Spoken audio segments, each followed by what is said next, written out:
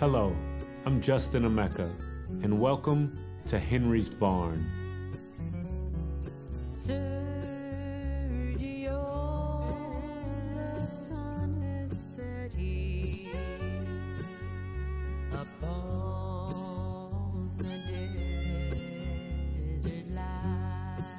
Part of the Albert H. Johnson estate and part of Oberlin since 1885, this structure is a living link to local heritage, local heroes, and local stories.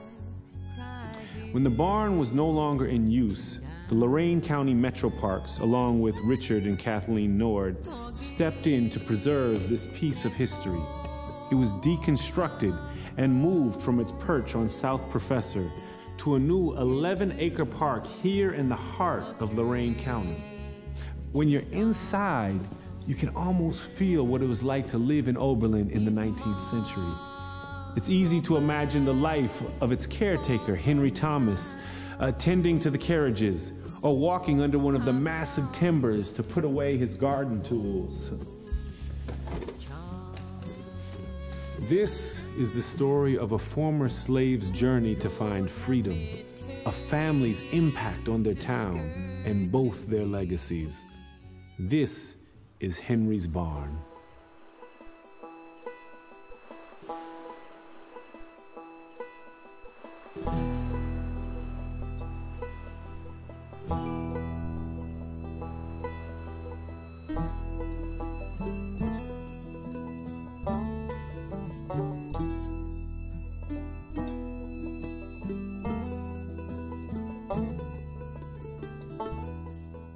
In 1885, 20 years after the Civil War came to a close, construction began on the beautiful Johnson Estate at 216 South Professor Street, Oberlin, Ohio.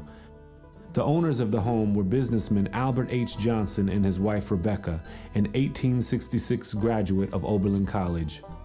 Always civically minded, Albert H. contributed to the growth and success of the entire town. The Johnsons' residence was intended to both reflect the innovative time period and represent the unique character of Oberlin. The structure's design was commissioned to George Horatio Smith, a well-known architect famous for several elegant Cleveland estates on Euclid Avenue's Millionaires Row, home to giants of industry such as John D. Rockefeller. Later, Smith would go on to build impressive public structures, including the Cleveland Arcade and the Rose Building. The Oberlin Mansion's Queen Anne style and the adjacent barn's Second Empire style revealed the pride and individuality of the time. The interior of the mansion maintained specific areas for both entertaining and for the family to be in private. The servants' quarters were hidden in the back on the first floor. The barn in itself was a unique piece of architecture. It boasted a mansard-style roof and timber frame construction. Inside, the open layout and exposed beams made for an impressive structure. When the barn was no longer in use, the Lorain County Metro Parks, along with Richard and Kathleen Nord, stepped in to preserve this piece of history. When Oberlin College had made that contact with us to say, you know, that they had this barn, they had run their gamut on things that they were thinking about. When they offered it up to us, it was a kind of a match made in heaven when Richard said that they would donate the land if we moved the barn here because they wanted to celebrate that history. Within the barn, we're going to have certain displays from what the old barn was, what it served and how it was used, how it was dismantled, pieces and parts of that as it was dismantled. This project with the barn really spoke to filling those needs in terms of arts and culture. It's a place where people can gather, hear music, see a play, or just rent the facility. What we did with the barn recreation over there is to go in and document everything and make sure that it was documented properly, to assess the rotten areas or the damaged areas so that they could be replaced, and to make sure that everything was labeled properly so when we took it down that we could actually assemble it back as it was. We're using all the barn siding for the siding on the inside of the building and all the framework. We haven't thrown anything away. We've never had an opportunity to do a project specifically like this. We've built buildings, we've built parks, but to have, I think, everything kind of come together here, I think offers us great opportunity. History talks a lot about where we came from and where we're going to, and I think there's a lot to celebrate with that, certainly here in Oberlin and part of the Underground Railroad, and just a rich, diverse group of people who are engaged in that. To be able to share that story is invaluable to this community, and I think Lorain County can really benefit from that. Located in Russia Township, Oberlin was a growing college town. In the 1860s, the town had a population of over 2,000 people, including over 400 black residents who worked as laborers and farmers. Many had escaped slavery and relocated to Oberlin to seek freedom, education, and opportunity. Since 1835, decades before slavery was abolished, Oberlin College accepted both students of color and women. The incredible pioneer thinking of this small school gave a picture of what integrated education in America could be. Oberlin was absolutely brimming with revolutionary spirit, and it permeated throughout the community and its residents. From the 1830s up until the time of the Civil War, Oberlin was well known as being a hotbed of abolitionism and one of the few public stations on the Underground Railroad where people could openly talk about it.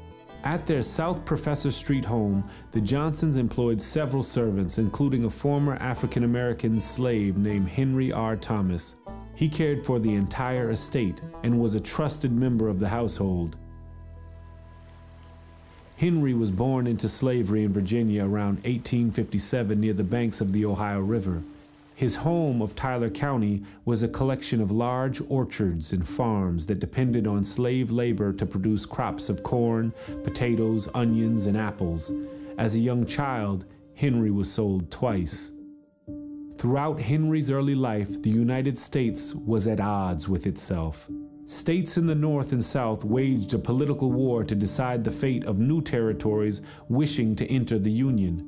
Controversial legislation like the Compromise of 1850 and the Kansas-Nebraska Act further divided the nation by introducing popular sovereignty. Each community was required to decide where they stood, for or against slavery. California was annexed as a free state, which infuriated pro-slavery Democrats. The fugitive slave law was toughened, and the northern states erupted in anger. Increasing threats of violence prompted a new political party, the Republicans, to form from anti-slavery Democrats. In the 1860 presidential election, the Republican candidate Abraham Lincoln won the presidency without any support from the South. Just a month after he was elected, states in the South began seceding from the Union. President Lincoln believed that the only way the United States could survive is to remain united. On April 12, 1861, the first battle of the four-year American Civil War began at Fort Sumter, with the primary intent to preserve the Union. Since before the foundation of the United States, slavery plagued the Western Hemisphere. By the time the Declaration of Independence was drafted, slaves made up 40% of the people in the southern United States, and by the 1860s, there were almost 4 million slaves in America. Abolitionists advocated immediate emancipation for those in captivity, and they took action to help rid the country of slavery. George and Sarah Jenkins were Quaker abolitionists that operated out of Mount Pleasant, Ohio, near the present-day West Virginia border. They helped to free Henry Thomas and sent him north to find work in the household of their daughter and son-in-law, Rebecca and Albert H. Johnson. Both Albert and Rebecca, their parents had come from families that were strongly abolitionist, both fairly documented well, involved in Underground Railroad activity. So even though they were somewhat upper class and maybe a little bit different from other people, that sentiment of equality was very strong in their family as well. The abolitionist movement in America came to a close when slavery was abolished at the end of the Civil War in 1865. Post-Civil War, Albert H. Johnson found prosperity in the town of Oberlin. He never failed to give back to his community and understood that as a leader in Oberlin, he had a civic responsibility to contribute to the town's development. He held many titles throughout his career, including president of the First National Bank of Oberlin, superintendent of Sunday school at the Second Church of Oberlin, and Oberlin College trustee. Mr. Johnson was also president of the Oberlin Gas Lighting Company and oversaw the construction of the 1889 gas holding building on South Main Street. When gas-based street lighting systems were converted to electric power, he refocused his business and wired the city of Oberlin with new electric circuits. He was a wealthy man, and it was evident in the home he had built for his family. Albert and his wife Rebecca had 2 children, Cliff and Albert Mussey. Both were almost adults when they moved into the 24-room mansion on South Professor Street in 1885. While the family enjoyed the newly constructed estate, Henry Thomas utilized his vast skill set to care for the house, barn, carriages, and landscape. As a coachman, he made sure the family's horses were properly cared for, the carriages and harnesses kept clean, and the barn neat. Henry also managed the grounds, which featured a Queen Anne garden. In it grew lilies, poppies, sunflowers, irises, and wild roses. Through his years of work with the Johnson family, Henry Thomas became a reliable and valuable part of the Johnson home and the town of Oberlin. In 1899, tragedy came to the household when Albert H. Johnson was killed in a train accident. His obituary recounts his death. On December 4th, 1899, Albert Johnson and his son, Albert Mussey Johnson, were traveling through Utah and Colorado by train when they were involved in a collision with another locomotive. Their train had stopped on the tracks to tend to a horse caught in a trestle when another train came veering around the corner and crashed into the rear sleeper car of the Johnsons' train, the very car where Albert H. Johnson was sleeping. While Albert Mussey Johnson survived the wreck with a severely broken back, the collision killed Albert Sr. Albert Harris Johnson was 61 years old at the time of his tragic death. Just over a decade later, his widow, Rebecca Johnson, sold the Johnson estate to Charles Martin Hall and moved her household to 190 Elm Street. The estate that Albert H. intended to be an ancestral home was too large for Mrs. Johnson alone, and neither of the Johnson heirs wanted to maintain it. Henry Thomas continued to work for Mrs. Johnson at the Elm Street residence. He was especially proud of his garden, where he grew beautiful dahlias that won prizes at the county fair. The neighbors claimed the flowers were so tall he needed a ladder to tend to them.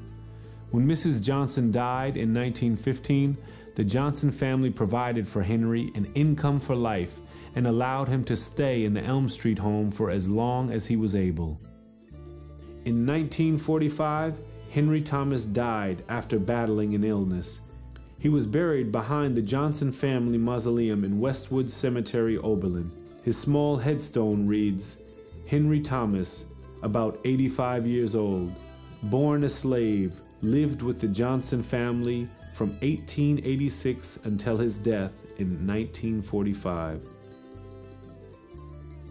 When Charles Martin Hall purchased the Johnson estate from Rebecca Johnson in 1911, he donated the entire estate to Oberlin College. The house was used at the Oberlin Academy Preparatory School until 1917, when it was converted into a dormitory. The barn behind the main house was used only as a party hall and for storage. In 2016, the Johnson barn was relocated from its original site on South Professor Street to a new home. Now the beauty of the barn is being preserved for generations to come as a multi-purpose venue, and the legacy of Henry Thomas and the Johnsons is being honored for their contribution to the city of Oberlin.